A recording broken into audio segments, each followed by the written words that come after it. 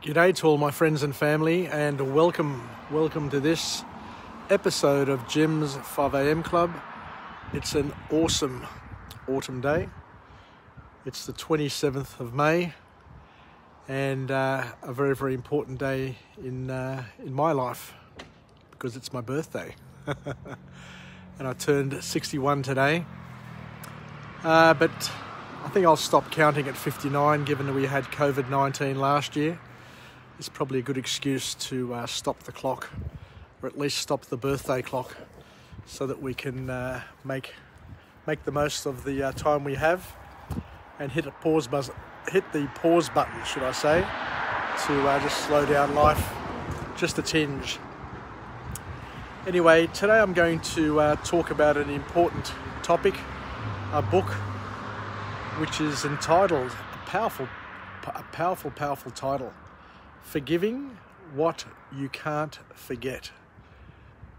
It's a book which calls us to action to try and forgive all of those things that we can't forget. Because if you can forget something, then obviously you've forgiven it. But the things that you can't forget require a little bit more effort, according to this author. So the author kicks off the book with a wonderful quote where she says, and her name is Lysa Terkeurst. Lysa Terkeurst. So it's a female author, and hence why it's a beautiful book, because it takes us to a deeper level of understanding in terms of forgiveness and how we can heal ourselves from the many pains that we pick up along the way. And it's important to understand that nobody is immune from pain, and it happens to all of us, and it's a part of us growing up, and it's a part of life. So the author then kicks off with a beautiful quote, as I mentioned, and the quote is, "The ability to heal cannot be conditioned on them wanting forgiveness, but only on my willingness to give it."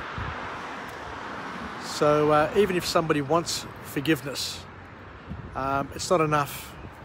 If people are sorry for what they've done, or even if they're not sorry for what they've done, the important thing, according to this author, is for you to be in a position and to want to release the toxicity and to allow you to heal by forgiving those around us, and of course by forgiving other people, and by letting go. In effect, that forgiveness is also allowing them to heal as well, because we don't want to carry around other people's issues and challenges, and we want to try and live our lives as clear as possible without having a backpack full of regrets and full of challenges that we've created for ourselves over the years. So the author talks a little bit more deeply about this whole thing about resentment, and she calls us to action once again to let go of the resentment that comes when someone hurts us, and just to understand that that letting go of that resentment is probably the key. So the author then goes on to talk about trauma and a lot of these episodes that come into our lives, and things become traumatic as we're growing up, not because what has happened to us is bad. It's just that we're not at a stage, we're not at a level of development or maturity to be able to handle it and to process it properly, and to have the support around us to enable us to work through it. So what could have been traumatic for me? I'll get it out. What could have been traumatic for me to somebody else may be not traumatic. So the important thing to understand is that we're all different. We all see the world differently. We've all got a different baseline and different level of experiences and learnings and wisdom to be able for us to deal with these things Some of that wisdom comes from our family, some of it comes culturally, some of it comes from our belief systems, our religion. So depending on where you are on your growth and development trajectory will also impact how you deal with trauma at different times of your life. And as I said, for some people it could be tremendous trauma and tremendous grief that was caused by an incident, and yet for somebody else it may not be anything at all. But we need to respect that each and every one of us is different, and we're going to interpret things differently as well, and just to understand that we need to manage that. So the author then goes on to say here that dealing with your traumas is harder if you try to be too optimistic about it. And I've sat and thought about this, and I thought, wow, this is pretty interesting, because I guess for those who know me, I am an optimistic sort of person. But the author here says that being too optimistic all the time could also be a sign of somebody who's trying to get through trauma, which is interesting. Because you don't really think that. We come across people in our lives who are confident, who are optimistic, who are positive. But what the author here is saying that if you try to be too optimistic and too positive, then that in itself may be masking something quite sinister below the surface. And then the author then goes on to say that we're all different in terms of how we grieve when it comes to trauma that we receive through our lives. And people who suffer pain through their lives will often do things to numb it. And once again, this is a very, very sensitive topic, so I don't want people to think that we're flippant when we talk about these sorts of topics. But the author here says that people who suffer pain and who have suffered trauma throughout their lives will do things to try and numb it and to try and push it away or push it under the carpet rather than face it. So, there's something here which is quite important in terms of having to face your traumas and having to face your pain in order to deal with it. And the telltale signs of people who have suffered trauma in their lives is that they're reliant, or they experiment with drugs. They tend to drink a lot more than normal, so alcohol seems to be a coping mechanism for people who are dealing with trauma throughout their lives. Substance abuse, smoking too much, doing everything in an excessive sort of form may be an indicator that somebody is dealing with some sort of trauma. And the other thing here that I wasn't quite aware of, and I find quite interesting, is that people who have suffered trauma in their life are also the ones who are more likely to indulge in casual sex and to have multiple partners. So, and of course the other one is some try to cover up by being appearing too happy, too confident and too positive all the time. But the author goes on to say that at the end of the day, we all need to face our fears, face our traumas, and face our feelings, because you simply can't deny the feelings that are created through these traumatic events in people's lives. And the only way to heal is to deal and to face with reality. Stop avoiding forgiveness. So you need to move on. And the only way you can move on is by forgiving the people around us and forgiving ourselves So the art of forgiveness is a very, very powerful one indeed. And the author then goes on to talk about a few tricks that she's incorporated and learnt throughout her life to be able to deal with these things.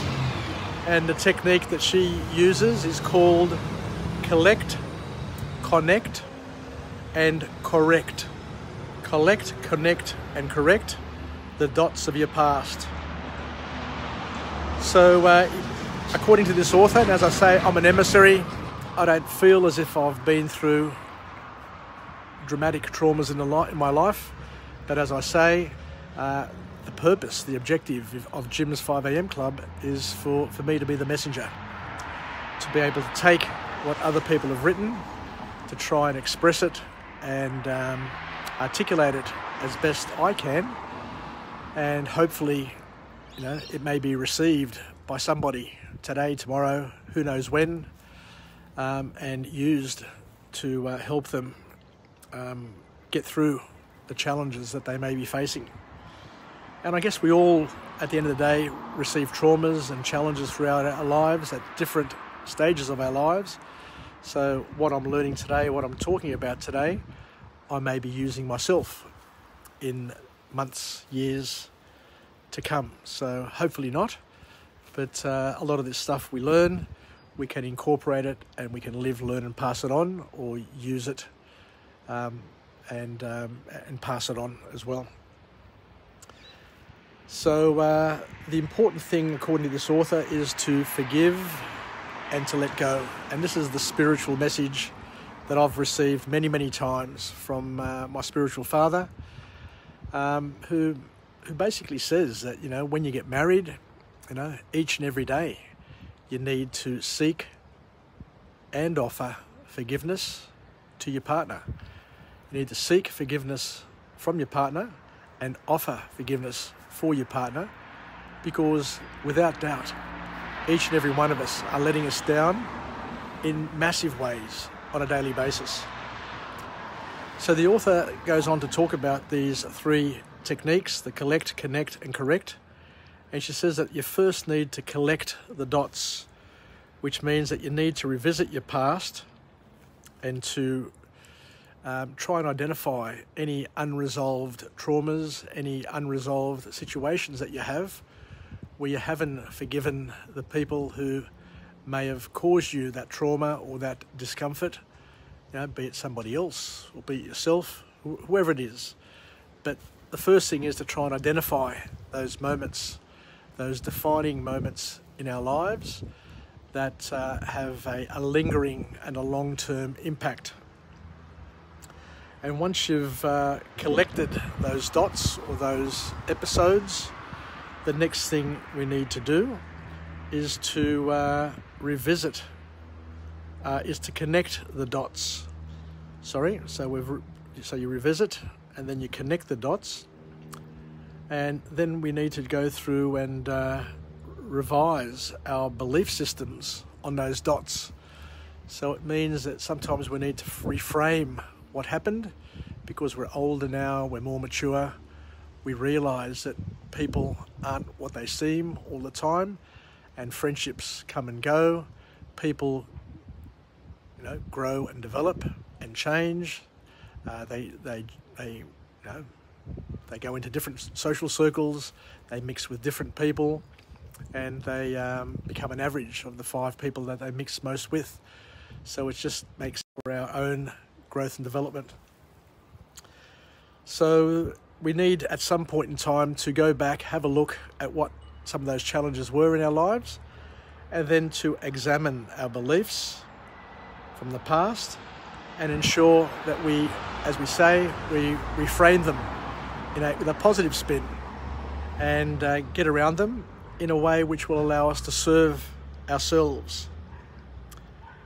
And this reframing is used to reshape the message and the stories that we talk about our past and we talk about our future. One thing that I really, really liked and really made an impact on me at Prince Philip's funeral, when I was saying that even though he had a traumatic childhood, brought up in Greece, brought up in a rural family, then all of a sudden, he has all these issues, and he goes from boarding school to boarding school. His father is a philanderer and goes off and marries somebody else. His mother has a breakdown. There are so many things that he could have been bitter about. But one of his close friends and attendants said that he never ever complained. He never ever used that as an excuse to not do things or to be bitter about his life. He just accepted it and said that this is my life, this is my calling, this is the situation that I'm in, and not to whinge about it, just to deal with it and to get beyond it. So it's all about correcting. So it's all about being able to be mature enough to understand that our parents, our grandparents, our uncles, our aunts, our partners, our children, our bosses, our work peers, everybody's growing and everybody is at a different stage of their development. Some people are, still spiritual pygmies, even though they're in their 50s. But sooner or later, we're all going to grow up because we're going to have multiple experiences that are going to force us to grow up and to mature and to understand the world a little bit better. The author here finishes off her book by saying that forgiveness doesn't happen in one moment. It can, though. It can. Is my understanding. Just like you can fall in love in a heartbeat, you can, fall out of love in a heartbeat. You can also forgive in a heartbeat and move on as well.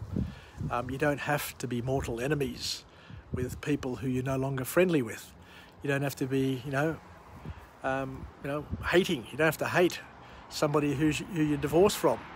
Just learn to live with it and to not blame them, not blame yourself, and just try and manage the rest of your years without stressing out and without causing the pain and suffering that a lot of people go through unnecessarily is the point that I'm trying to make.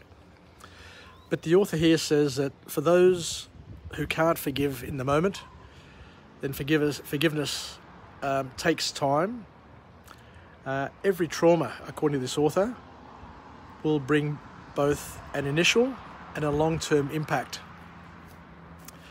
And we've talked about this time and time again, but divorce, for example, will impact a family initially. But most of the divorced people, sadly, that are